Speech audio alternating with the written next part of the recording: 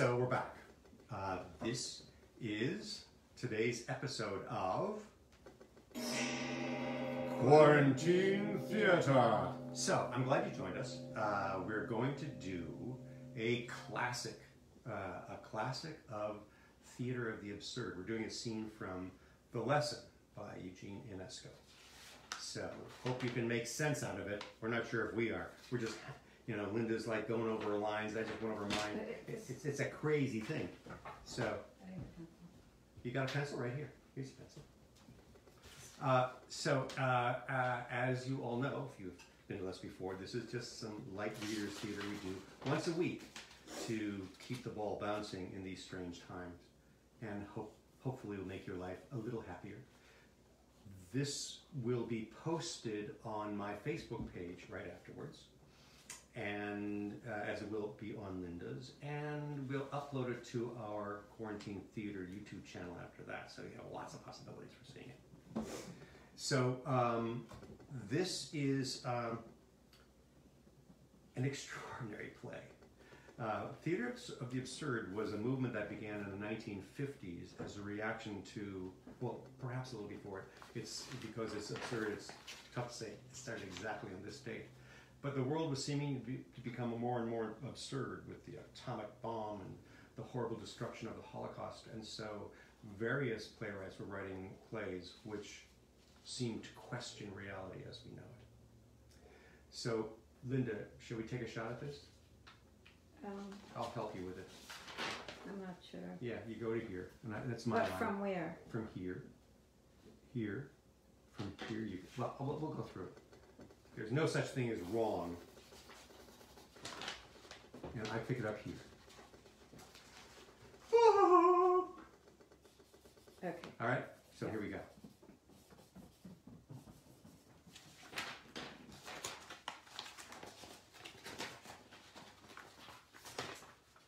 Have a seat. We're going to start right there. Good morning. All right. Here we go. Hello. They're by me. All right. So I'm playing the professor, and she's playing the pupil in. And she's very young. Yes, she's 16 maybe. This is by Eugene Ionesco. Here we go. All right. Good morning, young lady. I expect that you're the new pupil. Yes, good morning, Professor. As you see, I'm on time. I didn't want to be late. Oh, that's fine, miss. Thank you. You really didn't need to hurry. I'm very sorry to have kept you waiting. I was just finishing up, I'm sorry. And you'll excuse me, won't you? Oh, certainly, Professor. It doesn't matter at all, Professor. Oh, please, excuse me. Did you have any trouble finding the house? No, not at all. I just asked the way. Everybody knows you around here. For 30 years I've lived in this town. You've not been here a long time. How did you find it? It's all right. The town is attractive and even agreeable. There's a nice park, a boarding school, a bishop, nice shops and streets. Oh, that's all very true, young lady.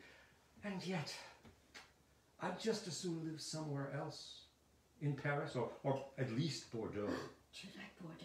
I don't know. I've never been there. Oh, but you know Paris. No. I haven't been there either, young lady. But, if you'll permit me, Paris is the capital city of? Paris is the capital city of France. Yes! Oh, young lady, bravo! That's very good! That's perfect! My congratulations! You have your French geography at your fingertips. You know your chief cities. Oh, I don't know them all yet, Professor. It's not quite that easy. I have trouble learning. Oh, it will come. Oh. You mustn't give up, young lady. I beg your pardon. Have patience little by little. You will see it will come in time. What a nice day today. Well, it was not so nice. Oh, but then, yes, it is nice. Well, in short, it's not a bad day, and that's the main thing. It's not raining, and it's not snowing either. So that would be most unusual, for it's summer now. Oh, excuse me, miss. I was just going to say so. But, as you will learn, one must be ready for anything. I guess so, Professor. We can't be sure of anything, young lady, in this world. The snow falls in the winter. Winter is one of the 4 seasons. The other 3 are, yes.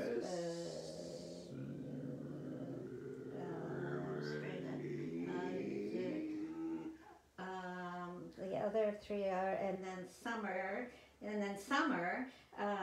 and then... Sounds like automobile, miss? Autumn.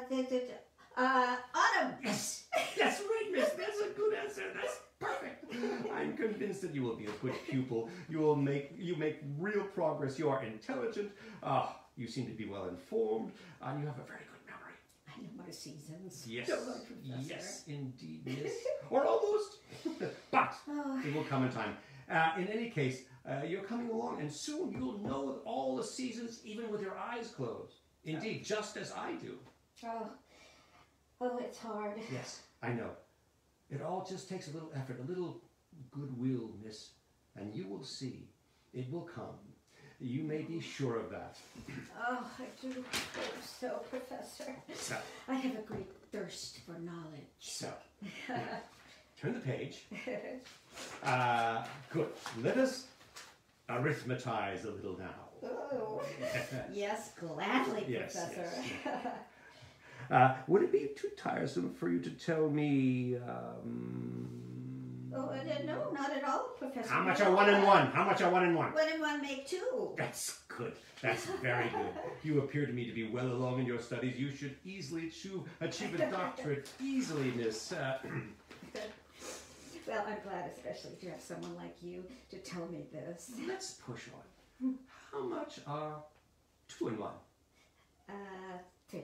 3 and 1? 4. 4 and 1? 5. 5 and 1? 6. 6 and 1? 7. 7 and 1? 8. 7 and 1. 7 and 1? 7 and 1. 7, 8 again. Very well answered. 7 and 1? 8 again. And sometimes 9. Yes. Excellent. Magnificent. You are magnificent. You are exquisite. I congratulate you warmly, miss. There's scarcely any point in going on. Addition, you are the past master of it. Now, let's look at subtraction. Now, tell me, if you're not too exhausted, how many are 4 minus 3? 4 minus 3. Yes. 4 minus 3. Yes, yeah. I mean to say, subtract 3 from 4. That makes 7. No, sorry. No, I'm obliged to contradict you. Now, 4 minus 3 does not make 7. You are confused. 4 plus 3 makes 7. 4 minus 3 does not make 7. This is not addition anymore. You must subtract now. Yes. Now, so Yes. 4 minus 3 makes how many? 4. How many? No, that's not it. 3 then. No, that's not it either. Pardon me. I'm sorry. I ought to say, no, that's not it. Excuse me. 4 minus 3, 4 minus 3, 4 minus 3. But now, doesn't that make 10? No, certainly not, miss. Now, it's not a matter of guessing. You've got to think it out. Now, let's try to deduce it together. Would you like to count? Yes, Professor.